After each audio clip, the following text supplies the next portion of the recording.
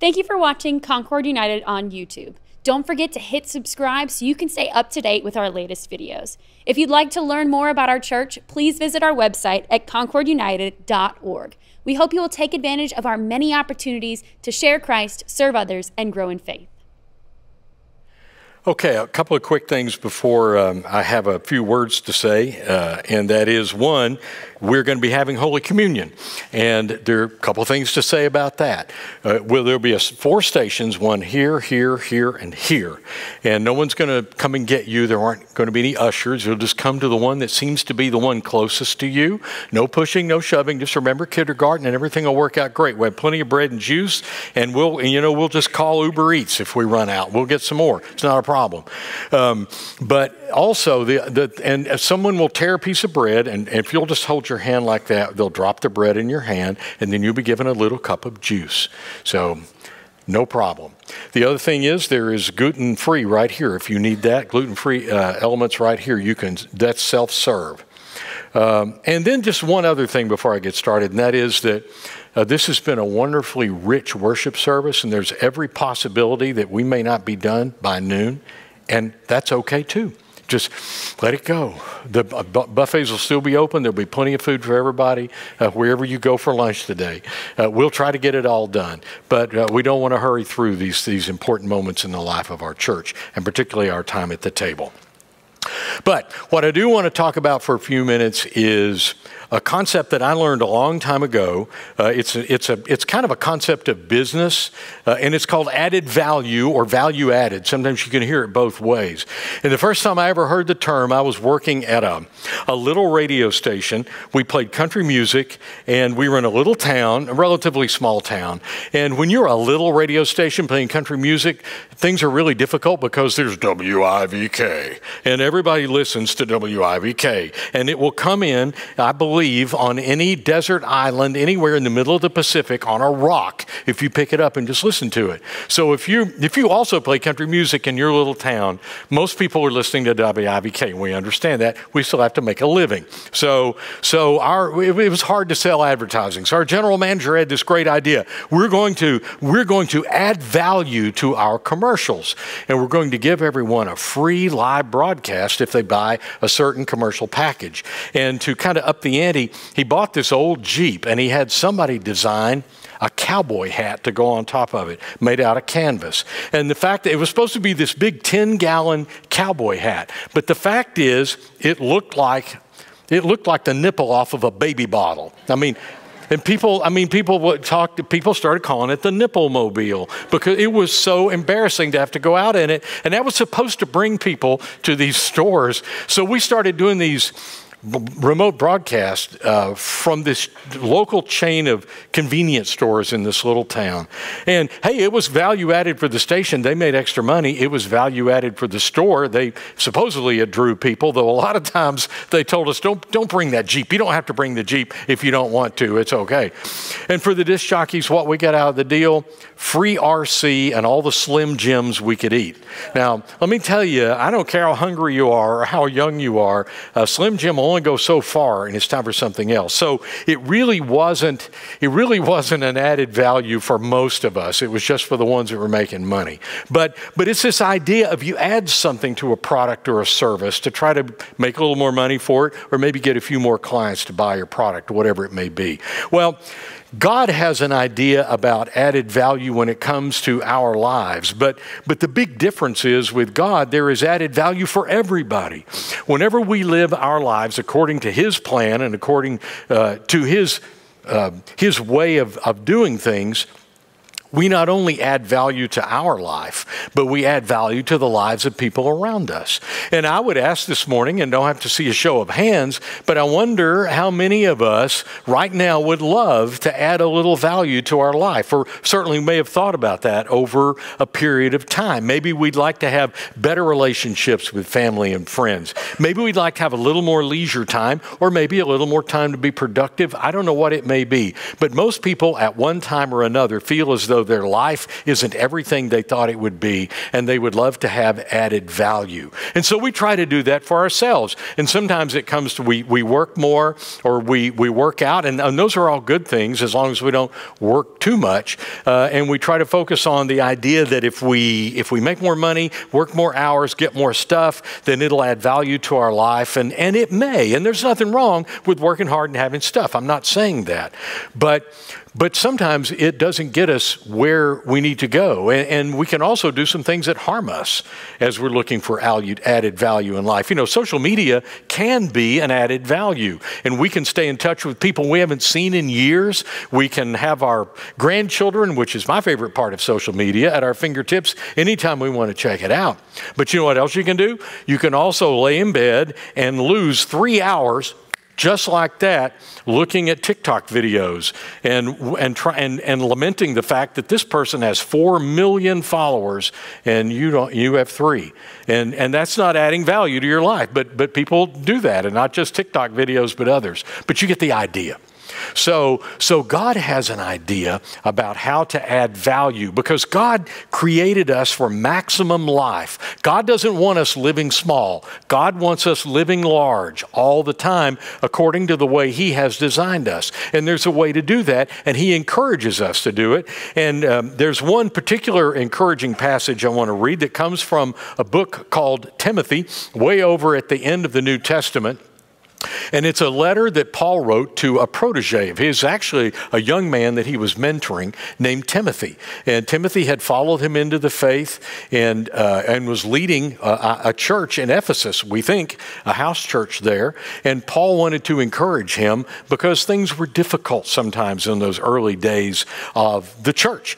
And as we will read, there were people teaching things that weren't really true, and it was leading people in the wrong direction. And Paul was trying to encourage him. Don't listen to them, but stay focused on 2 or 3 key things, and it will not only add value to your life, but value to others. Because here's the bottom line.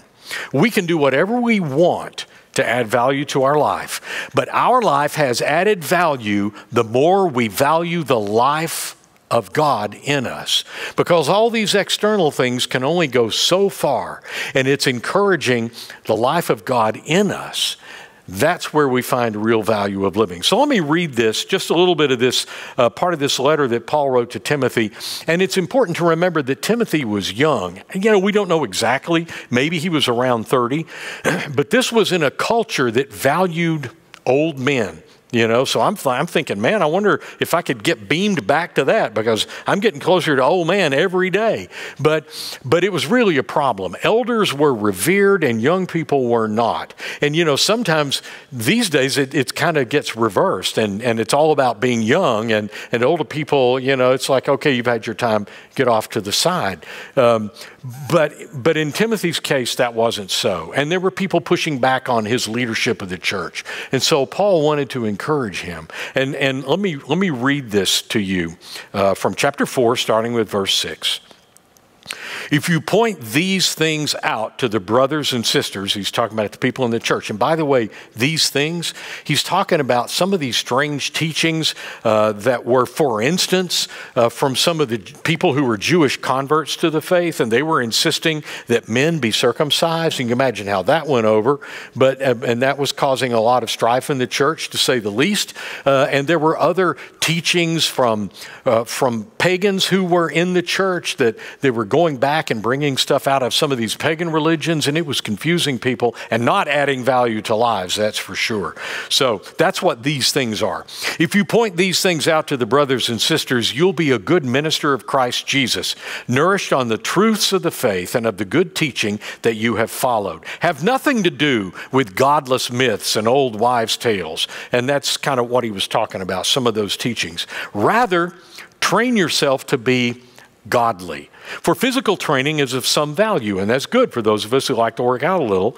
But godliness has value for all things, holding promise for both the present life and the life to come. And hold on, godliness sounds like one of those unachievable church values, right? How can we be godly? Who can be godly?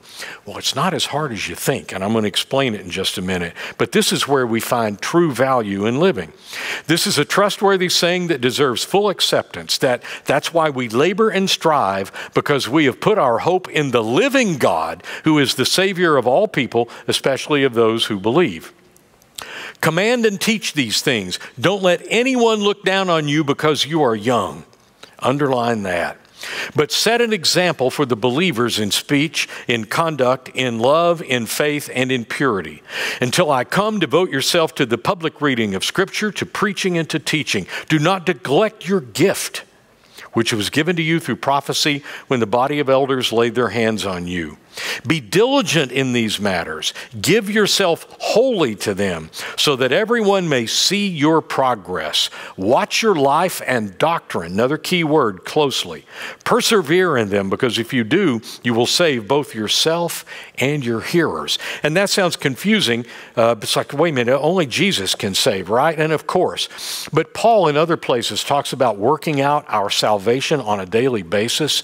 And what he means is if we live into this salvation, if we have lived into this being saved, that is clearly something only Jesus can do, then we begin to reflect that in the world, and others see it, and then they may be saved too. So that's kind of what Paul's talking about. So let's talk about 2 or 3 things real quickly that can be confusing in this passage that can help us, however, to find added value, real added value, value beyond just being a human being who's existing on the planet. That's not enough. That's not what God wants for us. Just breathing, just having a beating heart, just going through the motions of working and sleeping and working and sleeping, it's just not enough. God wants more for us, and we can have more. So let me say this right now. Godliness, let's start with that. That's how it happens. And I'm going to give you a couple of examples of what the result of that is. Godliness is reflecting the nature of the kingdom of God in daily living. And it's really as simple as that. And the nature of the kingdom of God, go back and read the beginning of the Gospel of Matthew. And when Jesus is giving his Sermon on the Mount, he's talking about, blessed are the peacemakers, blessed are those who hunger and thirst for righteousness, blessed are those who mourn and grieve.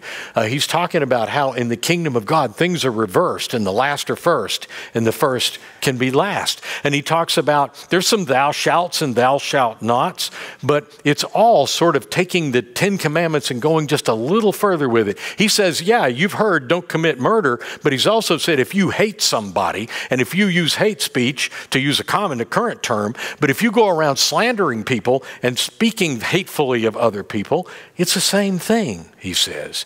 And it's like adultery. He says, you've all heard don't commit adultery, but in that passage of Scripture, when Jesus is laying out the contours of the kingdom, he's saying if you even look at somebody lustfully, you've already committed adultery. So the point of that is kingdom living is simply living the way God has designed us to live within some certain guidelines that will improve our life and will also improve the life of people around us. So he says physical training is of some value, and that's important because the physical training that Paul is talking about here comes from a Greek word. Our word gymnasium comes from it, but there was this cult of physical fitness, and we've had that at times in this country too. But this was a little darker and seedier than that in those days, back in the 1st century in the Roman culture, where parents would send their kids off to these gymnasia, and they would be groomed, and their bodies were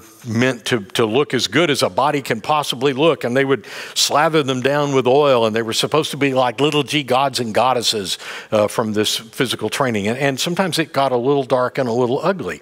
And so what Paul was saying here is, look, a little physical training, taking care of your body, that's okay, that's good, that's got some value. But there's much greater value in godliness, in living in a way that reflects kingdom values, because that's going to make your life better, and it's going to make life better for the people around you.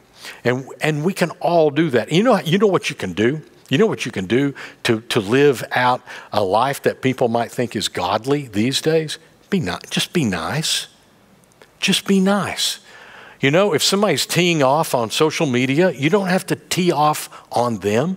You can just ignore them, particularly on Twitter, which is a real kind of suck hole for that kind of activity, where where people are just pouncing on people. Just let it go. And that's godliness right there. Just don't be drawn into that. Be nice when people don't expect you to be nice. Love people who don't expect you to love them. And people notice that. They see that. And that becomes then added value for you because you know you're living into God's will for you. And it becomes added value for the people around you who are positively impacted by that. It's really not that hard if we're seeking to live that out and to live those godly values out in our life every day. And here's another thing that Paul talks about. He talks about godliness, and godliness has value for all things, but it also this: what we believe will direct how we live. Down later in the passage, Paul says, watch your life and doctrine closely. And we hear doctrine and we think, well, that's just the church telling you what to do and what not to do. And that's really not what it is.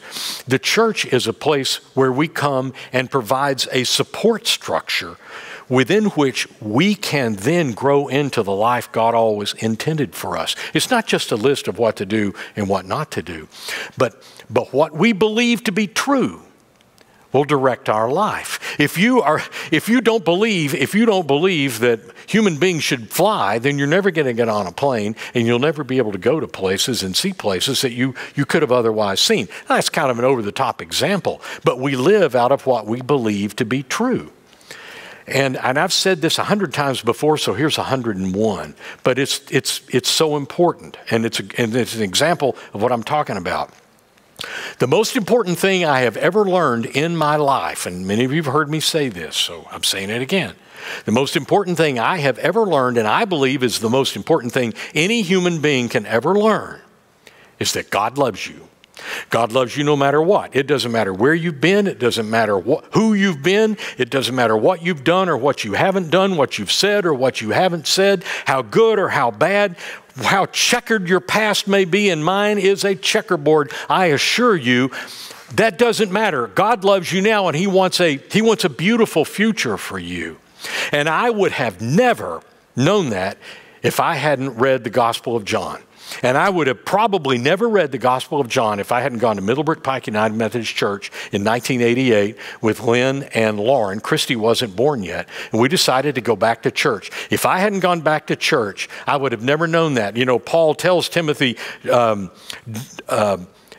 yourself to public reading of Scripture, to the preaching and teaching. In those days, a lot of people couldn't read, and there weren't many books, so someone had to tell them.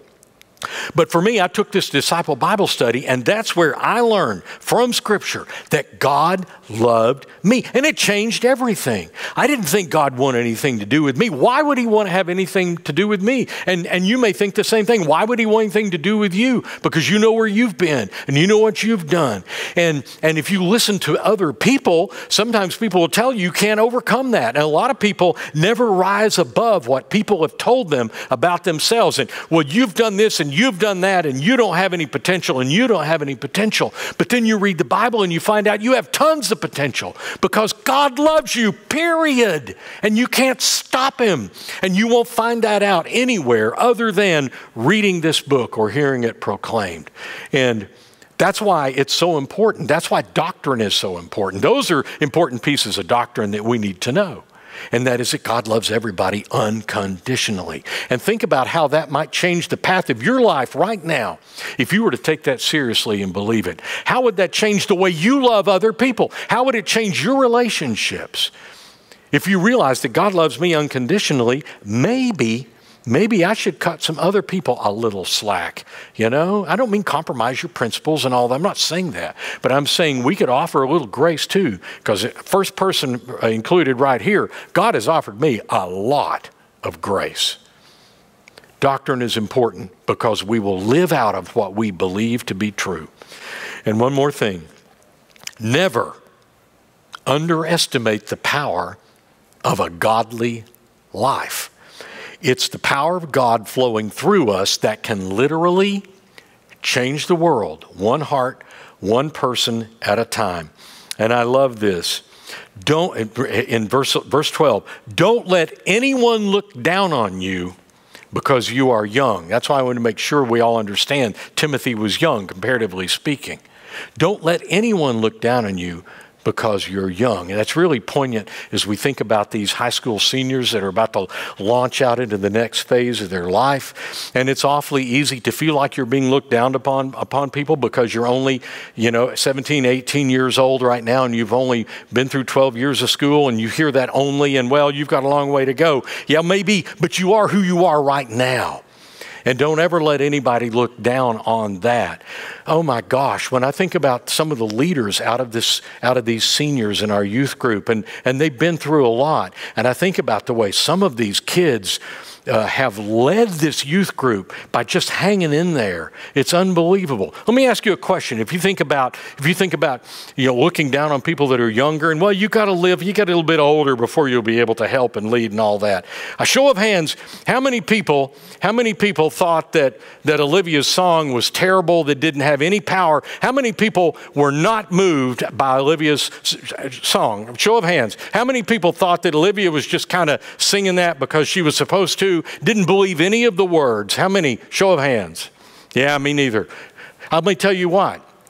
Olivia doesn't sing well for a senior in high school. She just sings well. She has this huge heart for Jesus, and it's this gift. Like Paul kept telling Timothy, you have this gift inside of you, and don't ever let anybody cause you to look down on that gift, because it's God flowing through you. That's the power of a godly life. And Olivia just stands up here, and she just belts it out. She just opens her mouth and belts it out. And we have other students that can do the same thing, and they also lead in other ways. And sometimes we get looked down upon because we came from here, or because we've never done this, or because we live there, or we dress this way, or we have this accent, or we believe this way politically, or blah, blah, blah. And people can look down on us for a lot of different reasons, whether we're young or old. And so I want to broaden that out a little bit and just say, not just because you're young, but don't let anyone ever look down on you, because you have a gift, just like Olivia has a gift, just like all of these other seniors have. We all have this gift of God that was given to us by the Holy Spirit through faith in Jesus Christ. And no one can look down on that. No one can diminish that power. And the world will be changed as we walk out into it if we just let people see that gift. And don't ever let anybody talk you out of that, because that's God flowing through you. Please, please, please, we need everybody letting their gift be seen, and don't let anyone ever try to take that away from you. That's where we find added value in living, when we let God live through us, because if we'll just do that, then the Holy Spirit will live through us, and we will live a more godly life, and we will live those kingdom values out, and it will happen every day. And our life will be changed, and the lives of people around us will be changed forever. This was the point, I think, that Jesus was making with his disciples. When they were together on the night that he was arrested, the night before he was crucified on our behalf. And Jesus was with his disciples, and these were people who had been looked down on all their life. They were just redneck fishermen from Galilee, and the ones that weren't redneck fishermen were tax collectors. And they were just looked down on. They were all looked down on. And Jesus said, no, from now on, I want you to think about this. Don't ever let anybody think that your life doesn't have value, because I'm going to show you how much value your life has before God. And with a loaf of bread,